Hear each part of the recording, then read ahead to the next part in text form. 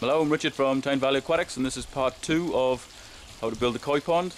In the first video you saw more or less all the processes involved, so this really is just to show how it's all come together and also explain a bit about the filtration as well.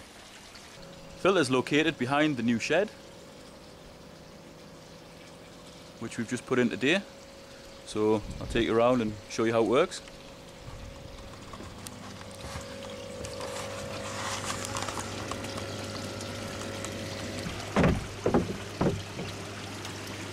The water comes in from the bottom drain up here into this vortex arrangement here. So the water's going very slowly around here, settling all the heavy solids out into the bottom. It then goes through this central bit here, if I can get it off. It's screwed on, but there's a load of K1 inside of here which acts to strain out the heavy solids. The water then drops down here and into the outer ring around here. There's only 50 litres of K1 in here at the minute, but it will take up to 150 litres. See how it's starting to brown off now, it's starting to mature, it does take a while.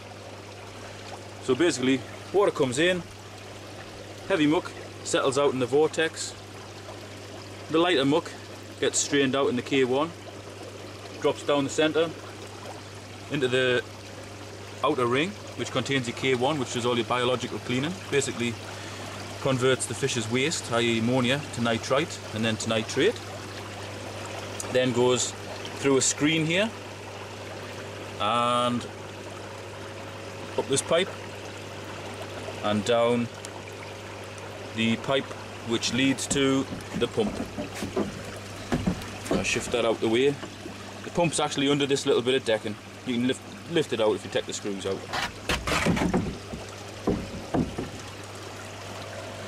Fairly easy to clean this filter. The good thing is, the instructions are actually on the top, so even an idiot like me can manage to do it. But basically, you've got a couple of valves down here, one's for the outer ring, one's for the inner ring, and you open those, it drains the sludge out. There's also taps here. This one is for the inner ring of K1. That would normally be shut off, there'd be no air going to that, and when you clean it, you shut the outer ring off. See, that's stopped, and you open up the inner ring. What that does, it agitates the K1 in there, releases all the muck, and then the muck comes out of your drain. This is a 4-inch slide valve which is actually fitted to the inlet, so if ever there was a problem with the filter, say it developed a hole or you had a cracked pipe or whatever down here and you had uncontrollable leaking, all you do is switch your pump off, shut this down, and that stops the water coming out of your pond. Once you've fixed your problem, lift that back up and the water starts flowing in here again. This is the UV.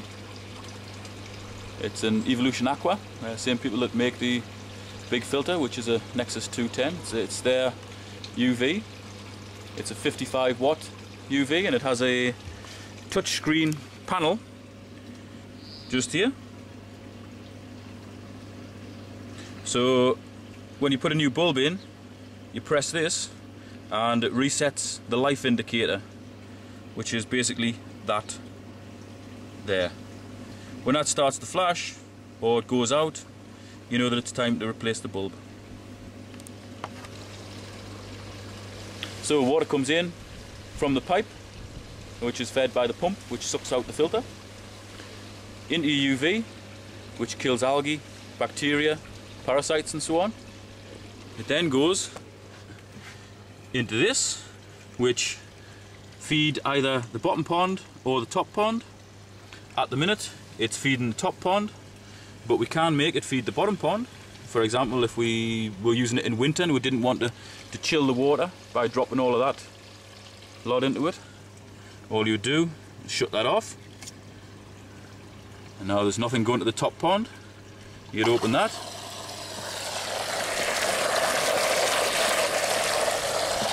and the water would go to the bottom pond. It would literally just fire in, scoot along the bottom and straight out the bottom drain, meaning that the majority of your water in the big pond would be kept stable and not chilled. This is the 3-switch box that we added.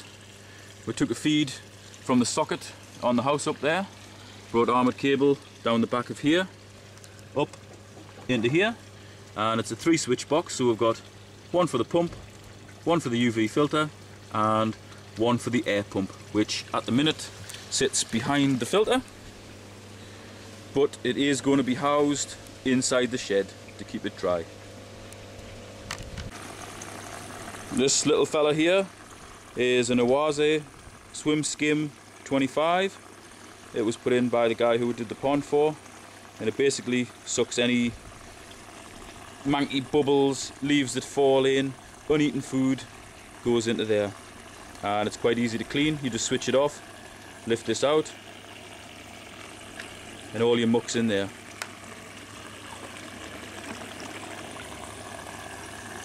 Under ordinary circumstances it would just be left to swim around the pond, but with this being a square-sided pond, this fella tends to get stuck in the corner, so it's just anchored here, it cannot move around. The pump that sucks the water into here, into your tray and collects all the muck, also sucks air in and it blasts it out the back. It helps with aeration. This path that I'm walking on now was put in by us just to kind of match in with the existing patio, and also tie the bottom end of the garden with the new decking to the top end of the garden. It's put in over hardcore and cemented down. We built this step up as well, again just to match in with the existing patio. Since we did this, the patio up here has actually been relaid, so it looks nice and neat now.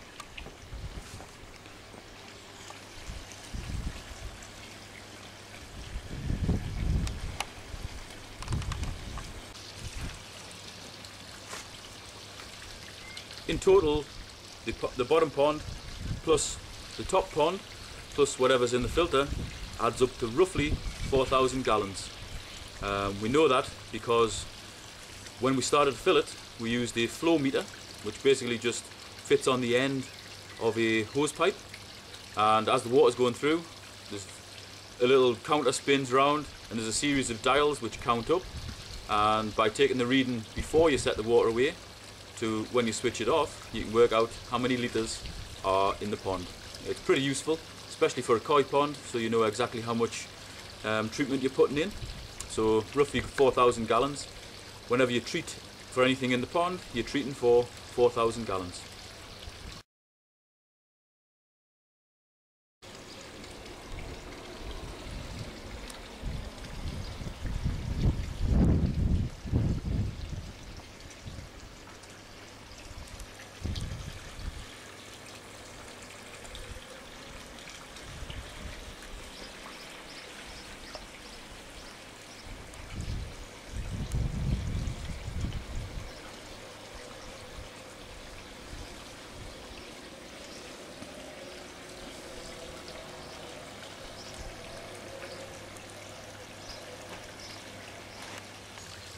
Hope you've enjoyed these couple of videos showing how this lot was made. If you check the playlists down the right hand side here, you'll find loads more pond videos of all sorts: wildlife ponds, koi ponds, fish ponds, formal features, everything. So we can watch Empty Hearts content. Thanks for watching.